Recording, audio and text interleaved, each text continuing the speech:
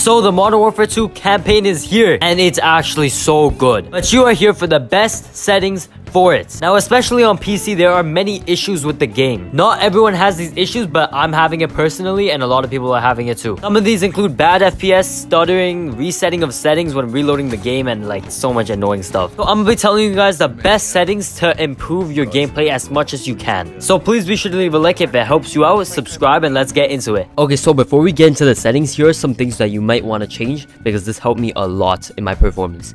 You may go to your graphics settings and see hardware accelerated GPU scheduling. Make sure this is on. I normally had it off because I felt like for Warzone it was not that good for me personally, but for Modern Warfare 2 it's amazing. And I would also recommend going here, clicking browse, and finding Call of Duty launcher. It should be in the Call of Duty folder, Call of Duty launcher.exe.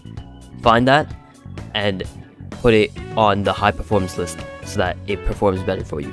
I would also put, if you go to retail, COD, literally COD, also put that one on. And click options on that, high performance, and save that. So have these two, both on high performance. So now let's get into the best graphics settings that I believe are good for you if you are playing Modern Warfare 2 and your PC is having stuttering problems like I have.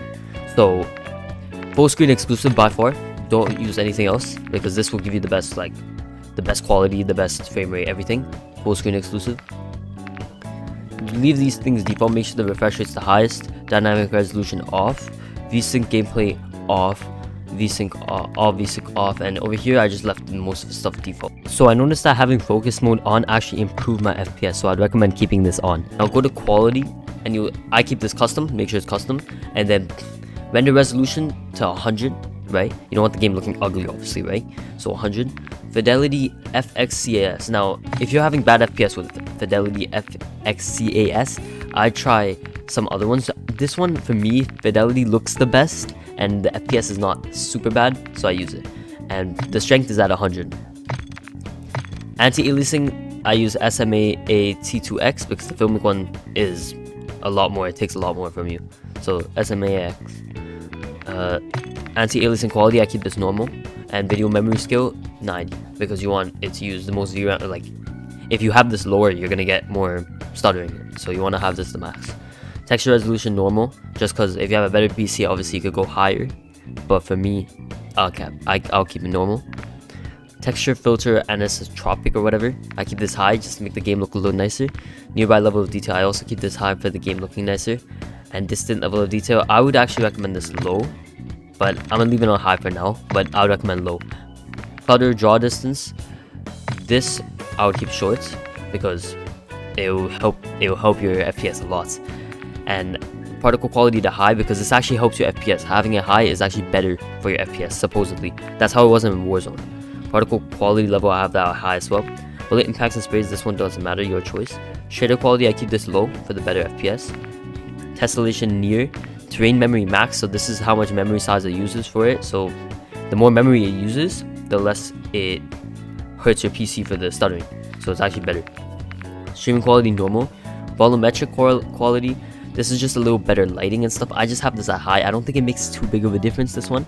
And same with deferred physics quality, I just have this at high, so on water caustics on.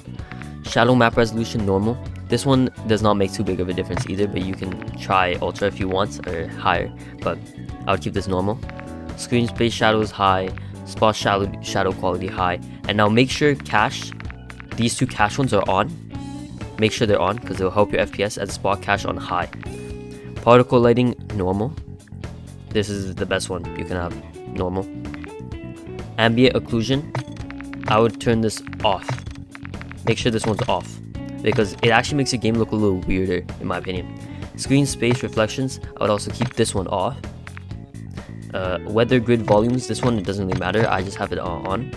NVIDIA reflex low latency, put this on plus boost, and leave all these ones off at 0. And yeah, those are the best settings. So thank you for watching the video. I hope it helped you out a lot. These settings helped me a lot for myself personally. It helped my game run a lot smoother. But Call of Duty still needs to fix these problems, bro. Like, some people have them, some people don't, bro. Just fix them for everyone, please. And yeah, thank you for watching. I'll see you guys next time. Peace. You got a problem, pendejo? Gaz, stand down. Don't get compromised. Start.